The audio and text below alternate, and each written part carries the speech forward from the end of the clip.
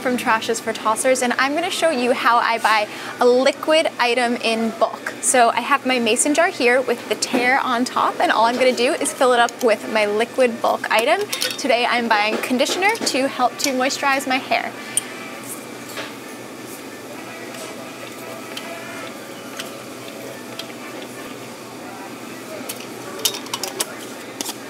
Now that I've filled my container, all I have to do is write the SKU number on my phone so I don't have to waste a piece of paper or a sticker writing it on my jar.